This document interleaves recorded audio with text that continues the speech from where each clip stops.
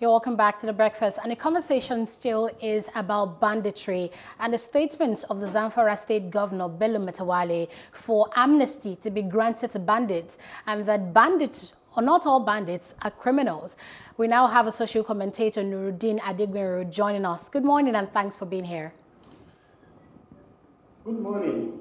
All right, before I go into this, let's first get your position. Where do you stand on this matter about Governor Matawale's statement that not all bandits are criminals and that they should be granted amnesty? Well, Governor Bello Matawalle is just being economical with the truth. If you look at the definition of that particular word, banditry, it means a group of people that is violent, that is ready to kill, that is ready to torture, and do all the illicit acts you can even think of. So from that word banditry alone, that is nothing friendly about that word, and that word can never represent something good. So for me, it's just being economical with the truth. When we are talking about bandits, there is nothing can come from bandits. And you should know the act of banditry, nothing can come out of it. So to me, Governor Bello Matawalle is just economical with the truth. And it has shown that that particular word is not even evidence to what is even happening across the country. Mr. Adegbenro, if you take a look at the news, we see that hundreds of people have been kidnapped. Lots of them have been killed by these bandits. They're taking up arms and are doing things that are illegal, violent, inhumane, and that are basically infringing on the rights of other people to life and all of that. Now, Bello Matawalle is saying that they should be granted amnesty. Do you agree with him? One thing there is, all these governors, by the time they sit down in the comfort of their room or comfort of their office that has been paid by the public, then they feel they are on top of the world. One thing that is so germane is this: what is there in giving bandits? What is there in giving them amnesty? Do they know the meaning of amnesty?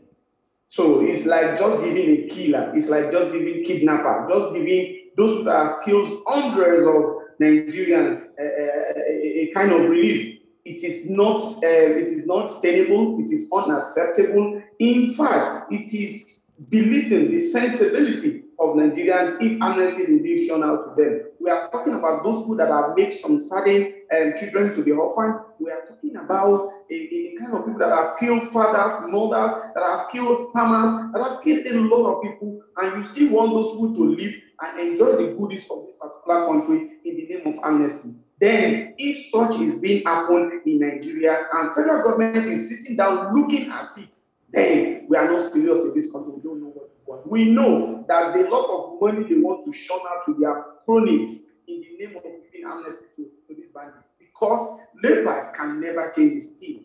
They will always be bandits. Look at what happened in Katsina. Nothing has changed. And you know what the Katsina government always say later, that giving amnesty to bandits will never solve the act of banditry in the state. So the same thing applicable to Bello Matawalle. If he thinks he wants to dole out 200 million, 300 million to all these bandits in the name of giving them amnesty, it will not solve any problem. So what, Mr. Nurudeen, so what exactly, Mr. Nurudeen Adegbenro, what exactly would solve this issue of banditry head on once and for all? Because from what you're saying, from all indications, you're saying that the government or the governor does not really have the body language, not giving the right body language as in solving this issue of banditry once and for all. If he is saying that not all bandits are criminals, invariably he's trying to justify why some of those people should not really face the law.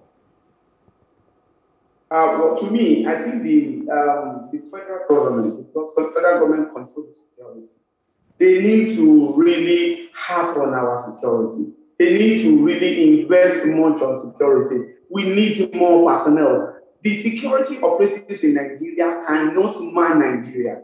Cannot. Look at the issue of the police. There are some certain things that are the work of police to turn into the work of the military. So we need more officers. We need more brains. We need more ammunition. Let me tell you one thing. If you look at what happened in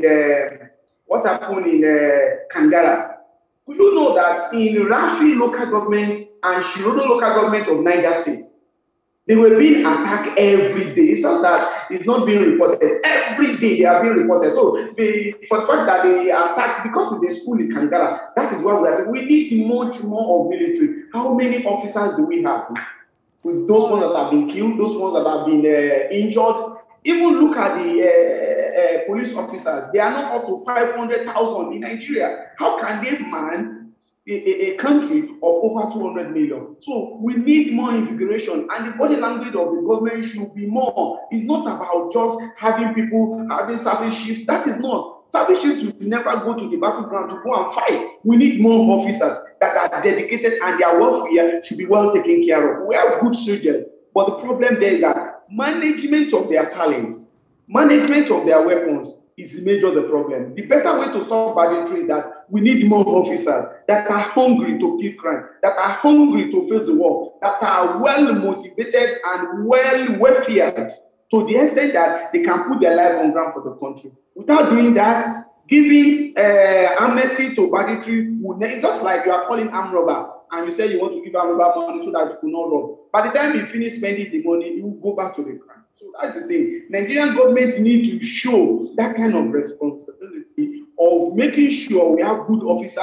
dedicated, good welfare reason for them, and good tactical approach. And if we need help, let us call for help from other countries. If we need help, we should call for help, because it's very now they move from Niger State. They are now in some part of the Kwara State. So in that case, the North Central are not even safe, talk less of the Southwest. So what is important here is this: federal government needs to invest more and make sure the money spent is well valued and well monitored. Okay, Mr. Adegbenro, thank you very much for your time on The Breakfast this morning. We appreciate the points you've given. Thank you. Oh, Justin Akadoni. It has been one well, I say stormy issue when it comes to banditry in Nigeria, because I don't know why would have the police. We have all different departments in the police. We have riot police. We have special police force units and everything. At the end of the day, this issue of young boys taking up to arms and everything cannot really be resolved once and for all. It just tells a whole lot that we are not ready to tackle the issue of security in Nigeria. And take a look at the budget of the Zamfara state government, December 2020. They earmarked 200 million naira for repentant bandits. How do you know they're repentant in the first place? Or maybe they come and pray. Oh my God. There's just so much to say here. Well, I feel this money could be better channeled into, social investment programs rather than given to bandits. Because like Mr. Adegbenro just mentioned, when the money is exhausted, do you think they would relax? Ask for more, like Oliver Twist. Oh my God. We're still talking about security, and this time the service chiefs are in focus after this break on The Breakfast.